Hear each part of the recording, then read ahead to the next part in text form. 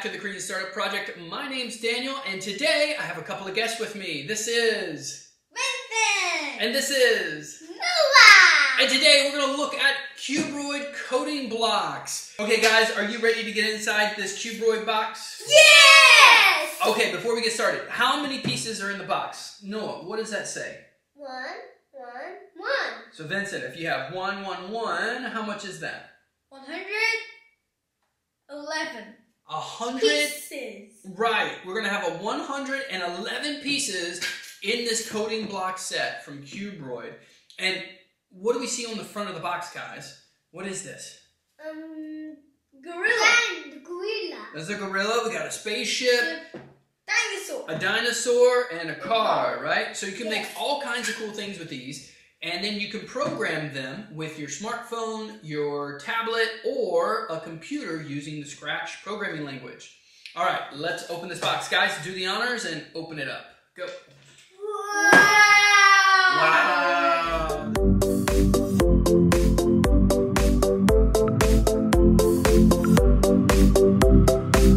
I think it's time we start building something. What do you think? I want to make a car.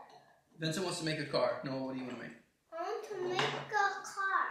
Noah wants to make a car too. Okay, so coming up, we are going to build a car and show you how you can use the Cubroid app to control that car and have some fun with it. Here we go.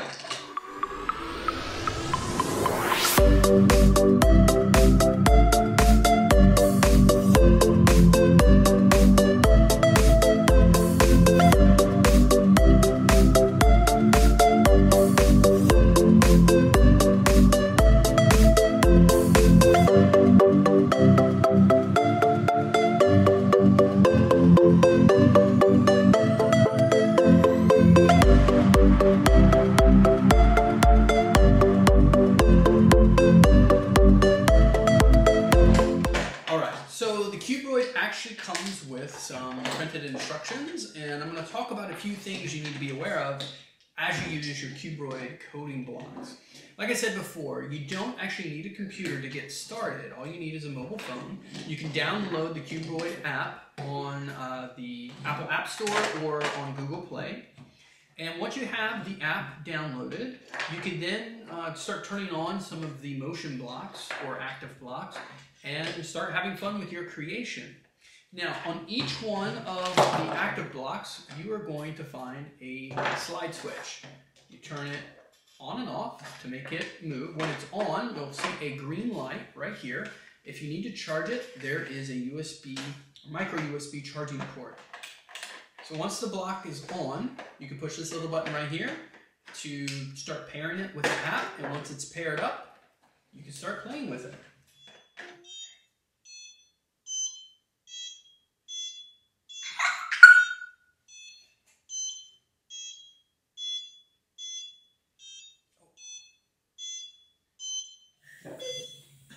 Pretty cool. So what we did is we combined the sound block and the DC motor to make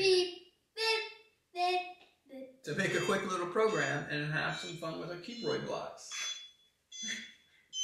The Cubroid is great for kids at a variety of different ages. Noah is 4 and Vincent is 9. 5. Okay, Noah's 5. It's great for both of these kids. Vincent is getting to learn how to build programming sequences right on a smartphone. He can do a lot of trial and error. Noah is getting to learn how to play and getting some tactile feel with the just the static blocks. The great part is that both brothers can, learn from each other and try different things and just experiment. And I think that's key when we look at products that are aimed at kids that are STEM-based. There are 3 different levels of coding with Cubroid blocks. The level that the kids are playing with right now is level 1, which is the Cubroid coding app. Level 2 is the Cubroid iPad app, and the 3rd level is Scratch. Scratch is an open source programming language that's visual in nature, and kids can just drag and drop. Yeah, they can drag and drop different actions and commands, and you can do just about anything you want. But Scratch does require a computer. So with Cubroid, you've got a lot of possibilities. Whether you're actually coding something to make it move by itself, or you just want to have fun and play a little tune, you can do that with Cubroid Coding Blocks. If you're looking for a way to get your kids into coding, but you're not sure where to start, or you're not a coder yourself, the Cubroid Coding Blocks are a great way to do that. They're very simple, easy to use, just like Legos. They actually work with Legos, and your kids can start programming right away. Thank you so much for joining us on the Korean Startup Project and helping us take a look at the Cubroid Coding Blocks. Vincent and Noah, thank you so much for coming in. Did you guys have fun? Yeah! All right. And Cubroid, if you'd like to get your set of Cubroid blocks, I've got a link for you down in the description below. It's a gun. Yep, it's a gun. All right, guys, help me say goodbye to everybody out there.